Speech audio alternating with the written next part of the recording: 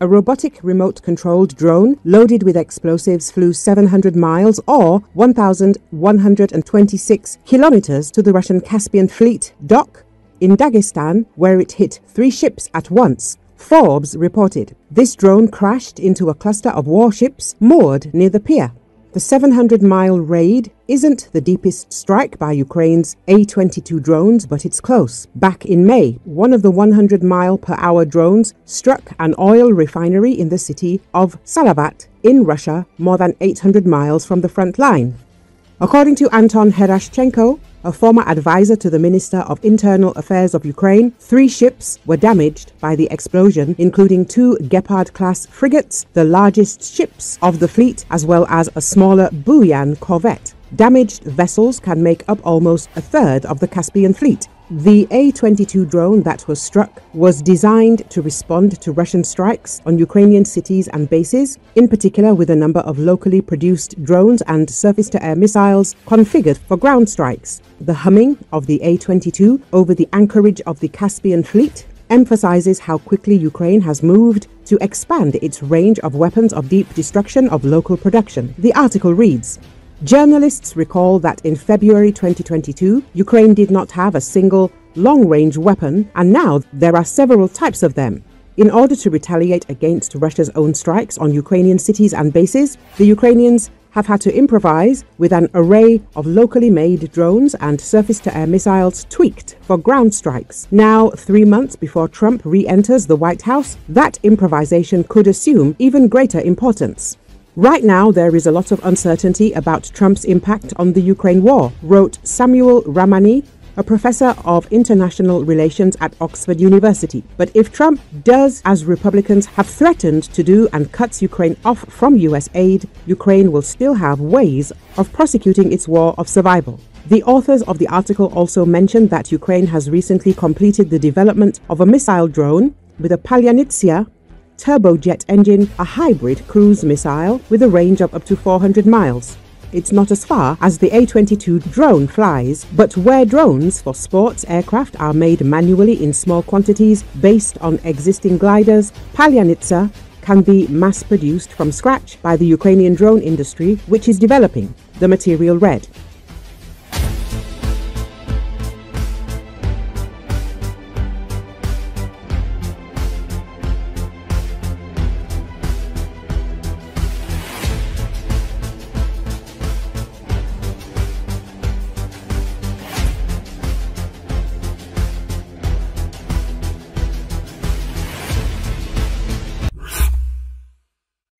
Since the beginning of 2024, the Ukrainian armed forces have destroyed and disabled 3,171 tanks of the Russian army, according to a statement by the Ukrainian Ministry of Defense. A tank battalion consists of 31 tanks. Therefore, Ukrainian forces have eliminated 102 tank battalions of the Russian Federation over the course of 10 months. The Ministry of Defense reported that May the 12th, 2024 became a sort of Day of Tank Men for the Russians this year. The General Staff of the Armed Forces of Ukraine reported that on that day, Ukraine struck 31 enemy tanks, an entire battalion. Such losses could cost the Russian budget at least $9 billion.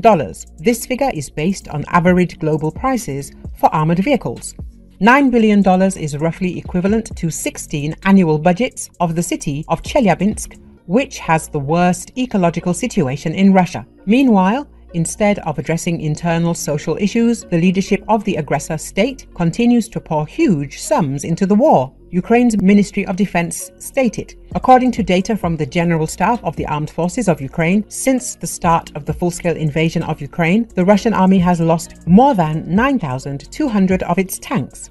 At the start of the full-scale invasion, Russia was estimated to have around 3,300 operational tanks, suggesting that all those that initially drove into Ukraine and then some have been taken out over the course of 2.5 years. It's impossible to know for certain exactly how many tanks Russia has lost during the full-scale invasion of Ukraine, so any figures need to be treated as estimates. Further complicating matters is what exactly Ukraine's General Staff counts as a tank, with Ukraine's official count being plausible, yet most likely misleading. The daily figures from Kiev just say tanks, but because it has a separate section for armored personnel vehicles, so it's my interpretation that they group main battle tanks and infantry fighting vehicles. Sashka Brushman, visiting research fellow for defense and military analysis at the International Institute for Strategic Studies, told.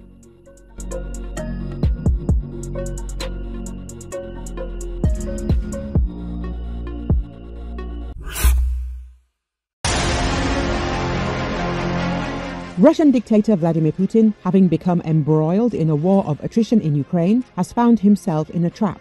On the one hand, he urgently needs a new mobilization to continue the aggression. On the other, he has no resources for it. This was reported by the Russian associate of the Chekist Igor Strelkov, Z-War correspondent Maxim Kalashnikov. The propagandist, having visited the combat zone, spoke about the colossal fatigue in the ranks of the Russian occupation forces. The troops are terribly tired now. It's obvious they weren't replaced since then, as they were mobilized. I saw this fatigue, Kalashnikov said. He specified that people need to be replaced with fresh cannon fodder, but the Kremlin is afraid to decide on mobilization. And there are more than enough reasons for this fear. There are no resources for a new recruitment of soldiers. This whole undertaking could turn into a large uprising. If we continue the campaign, the war against Ukraine, then we need to conduct a new mobilization. If we call up 300,000 today, I'm not even talking about 500,000. In this system, it will be impossible to dress or equip them. Am I right? Or am I an extremist? If we cannot supply the active army with everything it needs now, then calling up another 300,000 will be a disaster. They don't want to call up reservists. They are trying to get by with big money, hiring for money. But this is not a solution to the problem. There are too few people. The propagandist said. He specified that commanders are literally driving half-treated cripples on crutches to the front due to a colossal shortage of manpower.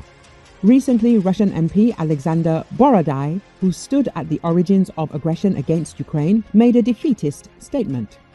He complained about problems in the army and the lack of clear goals of the war. Borodai made a bold speech in Moscow at the Congress of the Union of the Russian People's Organization. At the beginning of his speech, he complained that the majority of the population in Russia does not support the so-called SVO and wants it to end as soon as possible. There is a declaration of unity, but we do not have the unity in society.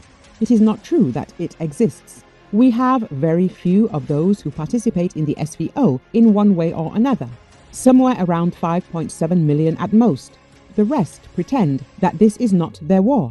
You there, hurry up. Finish it already, because we are all very tired of this war.